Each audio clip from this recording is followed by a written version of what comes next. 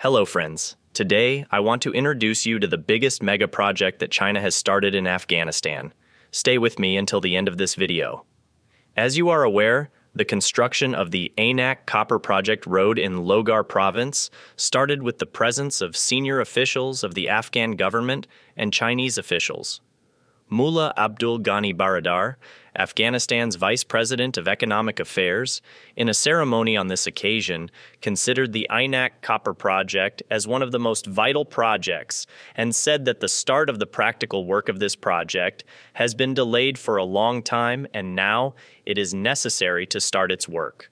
Mullah Baradar assured the officials of the contracted company of the project that there are enough materials inside Afghanistan to eliminate the toxic materials during the process, and that this problem has been completely solved and there is no obstacle to starting the practical work of the project. He added that he had ordered the central bank to cooperate with the contracted company to transfer the project money. He also assured the contracting company of the complete security of the project. After a 15-year delay, Anak copper mining will begin by the end of this week. This is the opening ceremony of the Anak Copper Project in Logar Province of Afghanistan, which was held with the presence of senior officials of Afghanistan and China. Here, several senior Afghan officials are seen, including Mullah Abdul Ghani Baradar, the Deputy Minister of Economy, and Chinese representatives. Also, several heavy machinery made by reputable companies such as Hitachi are performing preliminary operations for the opening of the road construction. This ceremony marks the beginning of cooperation between the two countries in the field of mining and related infrastructure development. The large presence of people and officials in this ceremony shows the high importance of this project for the economy and development of Afghanistan. This is related to the Anak copper mine area in Logar Province of Afghanistan, which was developed by the Chinese company MCC, Metallurgical Corporation of China. This complex includes buildings and facilities needed for copper mining and processing. The Chinese company has said that the Anak copper mine will do 100% of its processing work inside Afghanistan.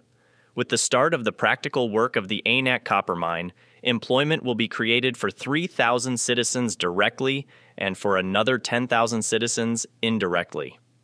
Anak Logar Copper Mine, with an area of 800 square kilometers, is located 30 kilometers southwest of Kabul, which is known as the second largest copper mine in the world, with more than 240 million tons of copper. Afghanistan's mines are one of the biggest economic pillars of the country, and from the point of view of economic experts, by extracting the standard and processing it inside the country, poverty will be eradicated and the unemployment rate will be reduced. The mine contains approximately 240 million tons of copper ore at a grade of 2.3%, making it one of the largest high-grade copper projects in the world. In 2008, the Afghan government signed a 30-year contract with the Chinese company MCC to extract copper from this mine. This contract included the development of mining-related infrastructure, such as the construction of railways and power plants. After signing the contract, due to security issues and the discovery of ancient artifacts in the place, the operational work of the mine was stopped. These problems caused the project to never reach the stage of practical extraction. In recent years, after the return of the Emirate government to power, new efforts have been made to resume the project. The Afghan government has announced that the mining of Anak copper is one of their main priorities for creating employment and increasing the country's income. Anak copper mine is economically and historically very important. This area contains several Buddhist monasteries and ancient monuments dating back to different historical periods. The main challenge in the exploitation of the mine was moving the ancient works and preserving them. The Afghan government and the Chinese company MCC were looking for a solution to preserve these works so that they could start the extraction work, which has now moved these works to another place. Chinese and Afghan officials are negotiating to amend the terms of the initial agreement. MCC wants to cut taxes and cut the operating rate from 19.5% to almost half. In addition to security challenges, there are also logistical problems that need to be addressed. Building railways and other infrastructure requires huge investments, which Chinese companies are obliged to undertake. Anak copper mining can have a great impact on Afghanistan's economy. This project can be a stable source of income for the country and help reduce poverty and increase employment. Chinese companies have the full support of the Afghan government.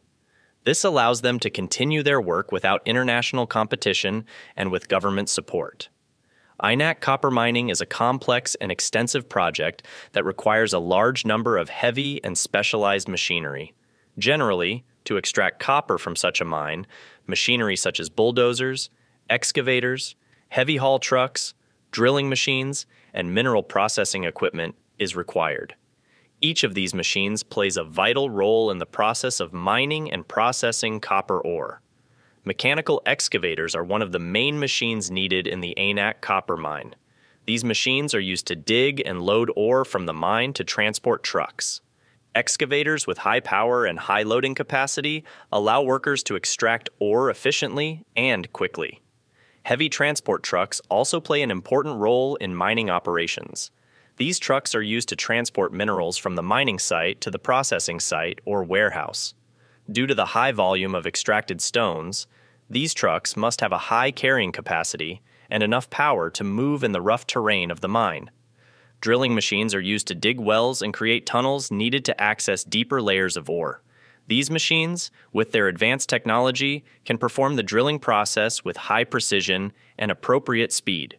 Drilling machines can perform drilling operations horizontally and vertically. In addition to the main machinery, mineral processing equipment is also required to separate the copper from the ores. This equipment includes crushers, mills, and separation and flotation devices that separate copper from ores and prepare it for further processing. For the successful implementation of the ANAC copper mining project, a whole fleet of heavy and specialized machinery is needed. These machines not only facilitate the extraction process, but also increase productivity and reduce operating costs. The use of modern technologies in these machines can help improve safety and efficiency in mining operations. Thank you for watching.